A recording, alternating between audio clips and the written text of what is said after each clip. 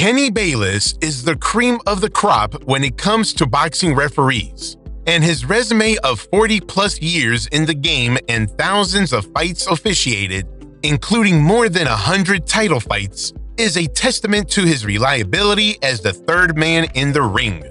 But that doesn't mean he is immune to criticism.